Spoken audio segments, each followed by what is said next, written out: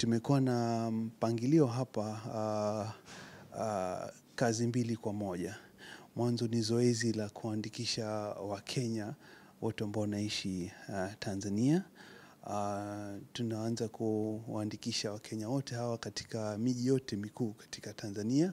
Tujue ndugu zetu, kaka zetu, wanaishi wapi, kivipi, namba zao za simu na kwa kupata rahisi ni vipi.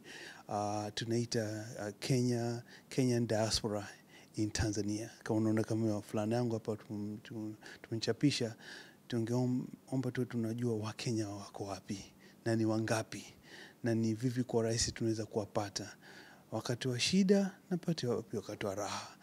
Manake kweli tuko katika nchi jirani, nchi ndugu, tunajihisi tuko nyumbani, lakini pia huku ni ugenini bado. Kwa hivyo lazima tuwajue wanakaa vipi, wanaendelea vipi. Sisi ni ubalozi tu hapa, lakini mabalozi wakuu ni wale Wakenya ambao wanafanya kazi zao hapa na pale. Wao ndo mabalozi zaidi, manake wanaofanya kule na ndugu zetu wa Tanzania, wanavyotangamana ndugu zetu wa Tanzania, wanatupatia aidha jina nzuri ama jina mbaya. Kwa hivyo lazima tujue ni kina nani, wako wapi, na tunaweza kuwapata namna gani kwa rahisi, wakiwa na raha, wakiwa na shida, namna gani tunaweza kuwasaidia. Hiyo mengine shida hata zinatoka katika zaidi ya mwanadamu unavyopanga mambo yake. Kwa hivyo lolote linalofanyika tuwe tunajua ndugu zetu wako wapi na tunaweza kusaidia na namna gani. Kwa hivyo ndio zoezi la kwanza, kuandikisha Wakenya wote ambao wanaishi hapa Tanzania katika mpangilio tunaitwa Kenyan diaspora in Tanzania. Na diaspora ni kila mtu, mwanafunzi, mwanabiashara, anayefanya kazi za kimataifa, za ubalozi hapa, sote sisi ni diaspora. Hadi sasa hivi muitikio ukoje? Maana mnaenda mkoa kwa mkoa, labda kwa Dar es Salaam, muitikio wa Wakenya kuja kucheki hivyo vitu ukoje? Kabla sija kuja hapa Tanzania mwezi wa 7 mwaka jana, kulikuwa tayari kuna harakati za waliokuwa hapa katika ubalozi kusajili walichokita AKIT, Association of Kenyans in Tanzania, lakini hiyo haikupata usajili. Ndio tukageuza mbinu kidogo, ndio tukapata usajili wa Kenya diaspora in Tanzania. Kwa hivyo ni miezi iliyopita tu michache ambayo tukapata cheti cha usajili wa diaspora hiyo, organization, shirika hili la diaspora. Kwa hivyo tumepata sahihi, ndio tunaanza kuweka mikakati. Utaona sana katika mwezi wa 6, utaona timu hizi ambazo tumeziona hapa zitakuwa zinajigawanya, nyingine zitabaki hapa Dar es Salaam, nyingine zitaenda Dodoma, nyingine zitaenda Arusha.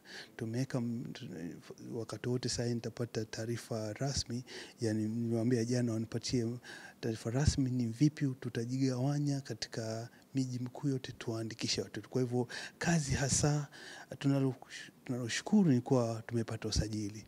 Maana hiyo ndio kwa kwanza, lakini zaidi kazi ya kuandikisha ndugu zetu itaanza kwanza mwezi ujao, mwezi wa 6. Na hapo ndio tutaona, tukijalia Mungu atujalie, tutaona sana tunaenda kule, tuna register ndugu zetu, tunaleta tunapata takwimu za kisawa, alafu ndio tunaweka mikakati kuhusu ni vipi tutakavyo kwanza kujiangalia kama Wakenya ambao wanaishi hapo, lakini pia tutawezaje mikakati ambapo tutatangamana vipi na ndugu zetu wa Tanzania, ili mradi tuko hapa, je, tutakuwa kama jamii, tutaonekana vipi na Watanzania, tutashirikiana vipi na ndugu zetu wa Tanzania, tutatangamana vipi na ndugu zetu wa Tanzania. Lakini pia ni nafasi ya kujieleza na kujiweka vizuri, ili tunakaa vizuri na ndugu zetu ambao wametukaribisha hapa. Huu mchakato utakuwa endelevu, manake kila mwaka, kila uchao, kila mwezi unaona Wakenya wanakuja hapa.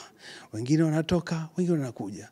Kwa hivyo tunaanza kuweka mkakati ambao mtu yote atakayeingia Tanzania, labda dakika hiyo ukicross ukiingia Tanzania, unapata ujumbe kutoka kwa mtandao wanakuuliza, ndugu yangu, dadangu, baba, umeingia Tanzania, karibu Tanzania.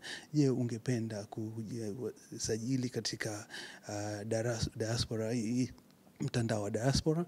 Kwa hivyo unaweza kupata ujumbe tayari kutoka kwa simu yako, ukaregister, tukakujua uko wapi na details zako ziko wapi. Kwa hivyo huu utakuwa endelevu, na tutaka tushikanishe na mitandao yetu, iwe hakuna haja uje uandike katika na kalamu hapa na karatasi. Ukiingia hata na ndege hivi kuchoka watu bado, ukiingia na baiskeli, ukiingia na gari, ukiingia mguu, unapata tu ujumbe. So tuanza kuongea na kampuni za simu, tuhakikishe kuwa mpango. Kwa hivyo utakuwa endelevu, manake ni kila uchao Wakenya wanaingia Tanzania, kila uchao wa Tanzania wanaingia Kenya. Kwa hivyo nafikiri ni mpangilio lazima uwe endelevu. Na labda pengine hii inaweza kawa moja kati ya njia ambayo inaweza pia ikasaidia katika kupambana na uhalifu, maana kulikuwa na watu wanakimbia huku, kafanya huku, kakimbilia huku. Hapo sasa unajua hapo kwanza tukiwa pamoja tunaelezana bwana, mpangilio kama hisi vizuri. Tuko ugenini kama nilivyosema, tuko ugenini hapa. Yes, tuko nyumbani, maana yake Tanzania na Kenya ni ndugu, lakini unajue pia tuko ugenini. Kwa hivyo tujaribu kuhakikisha kwa tabia tunaziweka vizuri. Jamani, mko kule, yes, sisi mabalozi hapa, lakini mabalozi zaidi ni nyinyi. Kwa hivyo hiyo ni kitu muhimu kwanza, lakini pia ijulikane kwa wewe tukikujua uko wapi, unajua sasa ubalozi na kujua uko wapi. Kwa hivyo hatutaki uhalifu tunaanza kuweka juu chini, maana yake tushakujua na unajua tunakujua uko wapi.